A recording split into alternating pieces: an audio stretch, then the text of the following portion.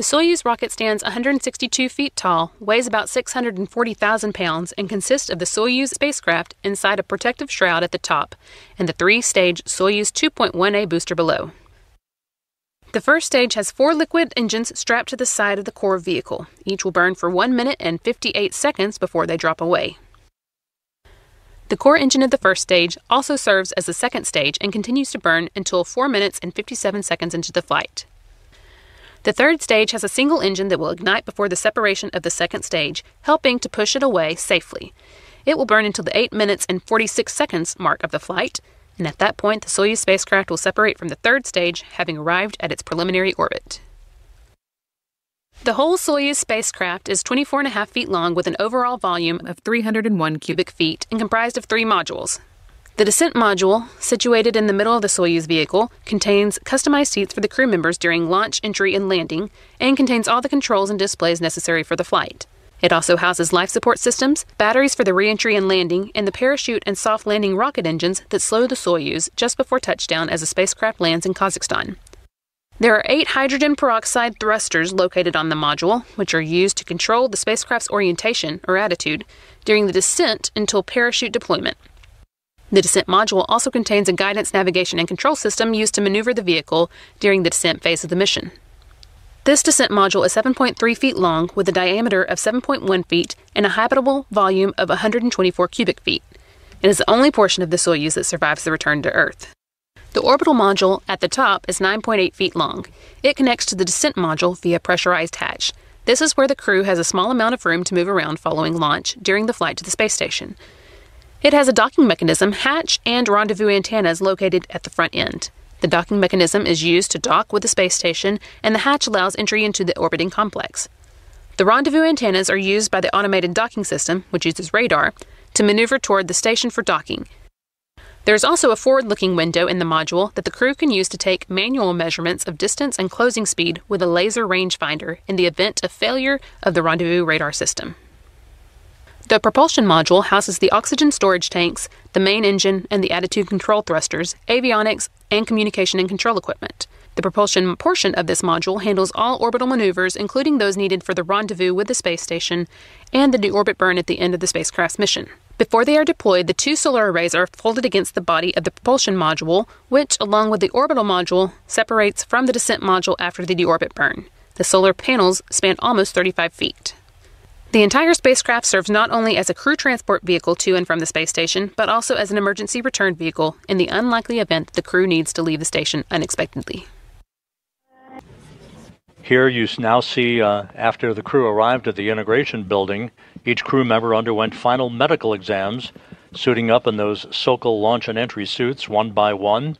As you see, the crew members moved into a mock-up of a Soyuz spacecraft seat, allowing technicians to conduct pressure checks, ensuring that their suits were airtight and free of any leaks.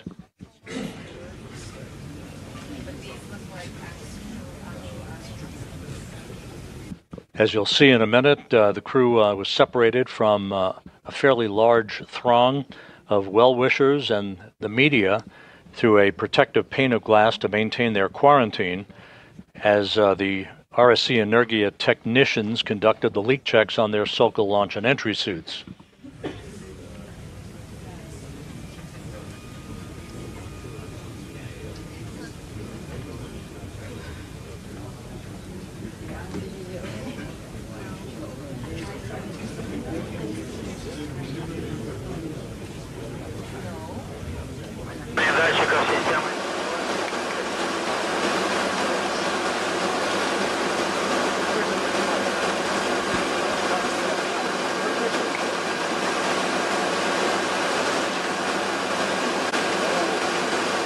Once again, final opportunity for the 3 crew members to wave goodbye to the well-wishers at the launch pad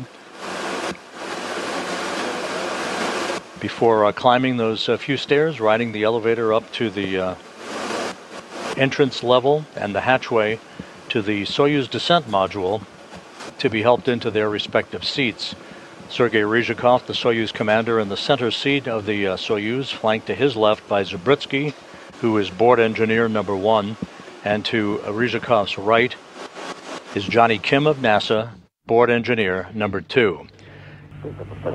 Baikonur launch. T-minus 4 minutes and counting. What is the status of the atmosphere? No clouds. The fuel lines and the other elements of the rocket engines now being purged with nitrogen that fireproofs them by removing vapors of fuel and oxidizer from the base of the 2.1a booster.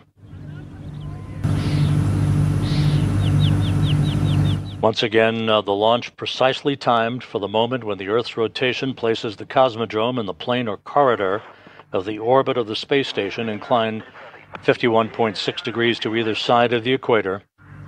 A narrow phase angle for this launch of just 14.6 degrees to facilitate the two-orbit fast-track rendezvous.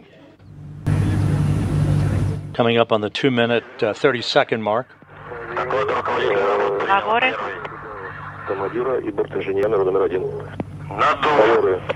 see the commander and flight engineer. One. The booster tank now being pressurized for flight, optimizing the flow of fuel, helping to add structural support for the rocket on the pad.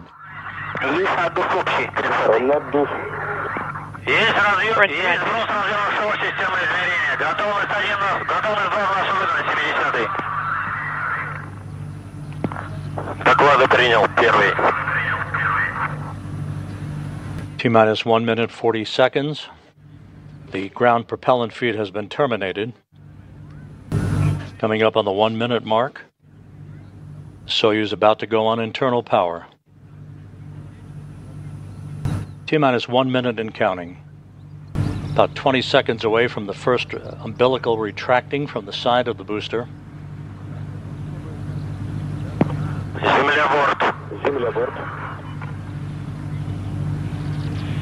Vehicle. Есть переход блока третьей ступени на бортовое питание. Есть отрыв второго блока третьей ступени.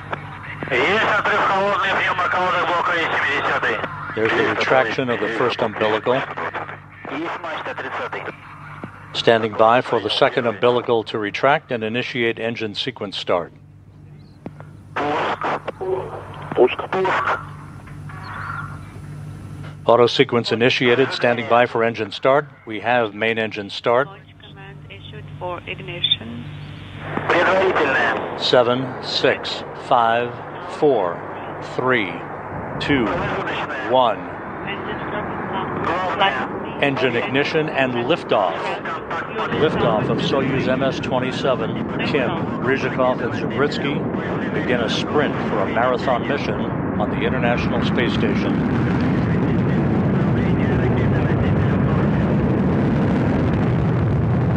Good thrust. Soyuz arcing out to the northeast. Good roll, pitch, and yaw program reported. Thrusters operating nominally. All first stage engines operating normally according to the engineers at the blockhouse in Baikonur. 40 seconds into the flight.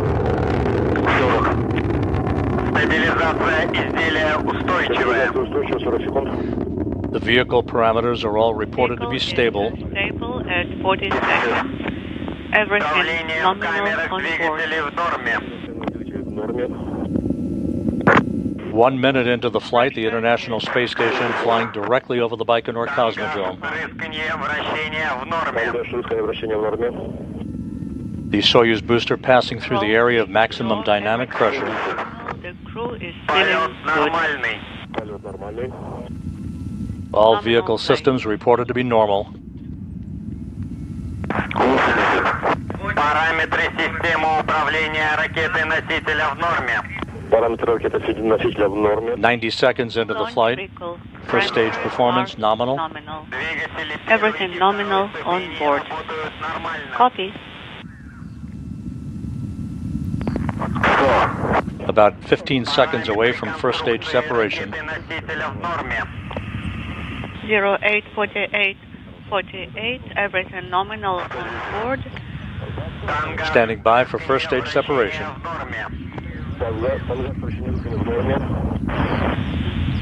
Roll speed beyond nominal. First stage separation reported.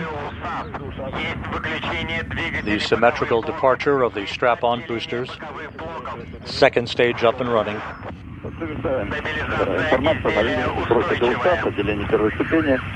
First stage separate. Vehicle parameters all are normal according to the engineers at the blockhouse in Baikonur. System parameters. 2.5 minutes into the flight.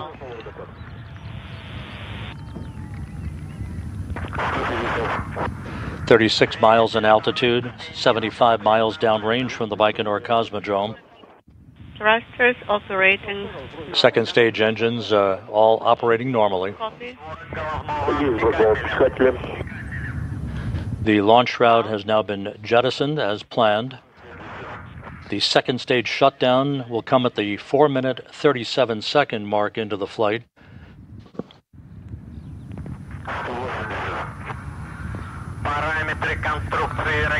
Launch occurring on time at 12:47 and 15 seconds a.m. Central Time, 10:47 and 15 seconds a.m. Baikonur time. This view now from a camera on the upper stage of the Soyuz booster.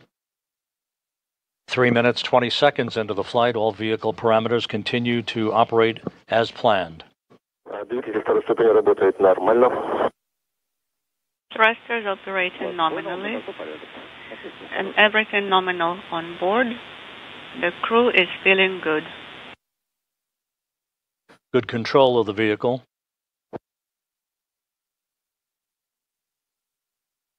Five minutes of powered flight remaining. Nominal flight. Everything nominal on board. 4 minutes into the flight. All vehicle systems reported to be in great shape. Second stage. About 25 seconds to go until second stage shutdown. Nominal on board. We're standing by for second stage shutdown and separation. Nominal. Copy.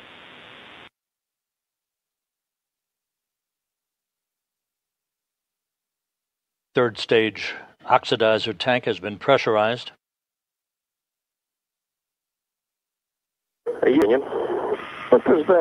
Second stage separation confirmed.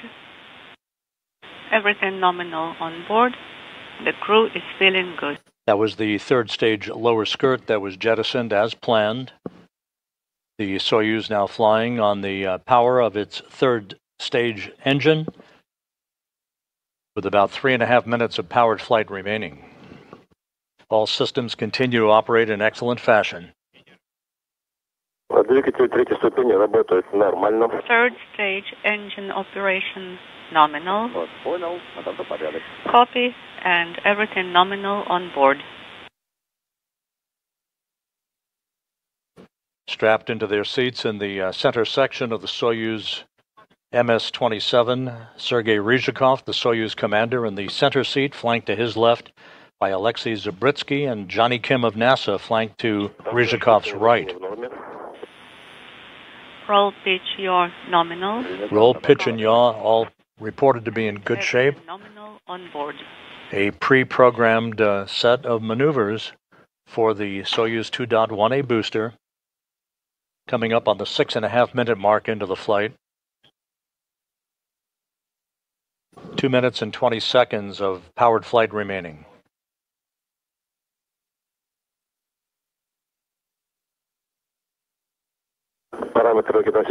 This third stage engine provides 67,000 pounds of thrust for its 4 minutes of operation to place the Soyuz spacecraft into its preliminary orbit.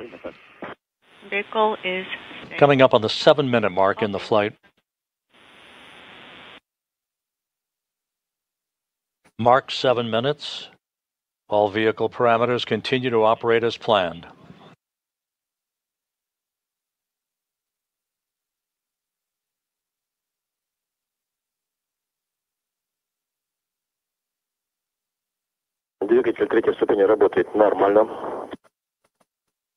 Third stage.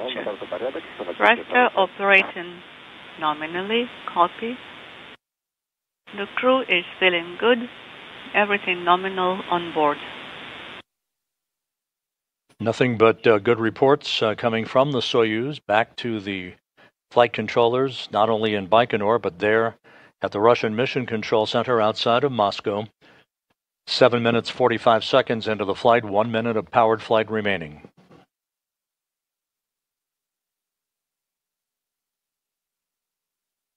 Двигатель третьей ступени работает нормально. Third stage, engine operating nominally. Separation expected in 30 seconds. And we have third stage shutdown.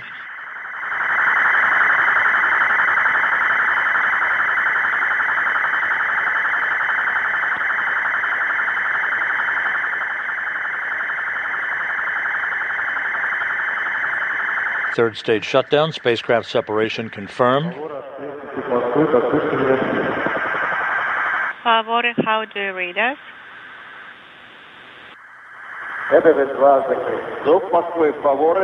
This is Moscow.